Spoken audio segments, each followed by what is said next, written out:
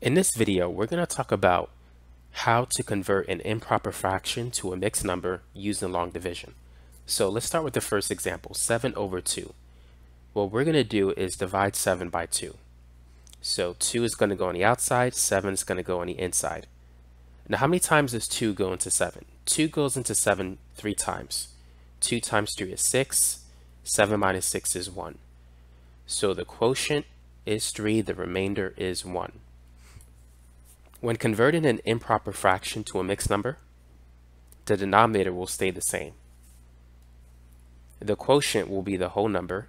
The remainder is going to be the numerator of the mixed number.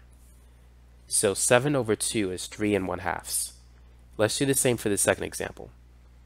So 14 divided by 3. The 3 is going to go on the outside. The 14 will go on the inside. How many times does 3 go into 14?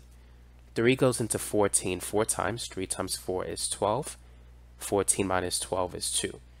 So we have a quotient of 4, a remainder of 3. So first, the denominator will be the same. The quotient is 4. That's going to go out in front. That's the whole number. And the remainder is 2. So 14 over 3 as a mixed number is 4 2/3.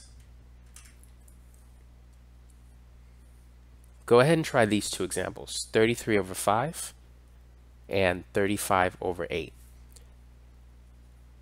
So let's put 5 on the outside, 33 on the inside. How many times does 5 go into 33? 5 goes into 33 6 times. 5 times 6 is 30. 33 minus 30 is 3. So 6 is the quotient, 3 is the remainder.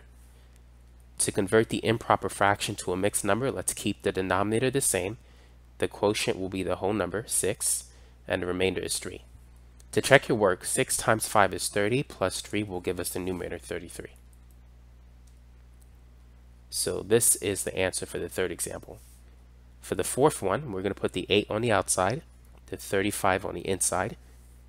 8 goes into 35 4 times. 8 times 4 is 32. 35 minus 32 is 3. So let's keep the denominator the same. The quotient is 4, so that's the whole number. The remainder is 3, that's going to go on top.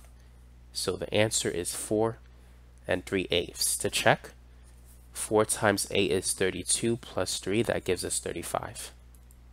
So that's how you can convert an improper fraction to a mixed number using long division. I have another video that is going to talk about how to do this without using long division.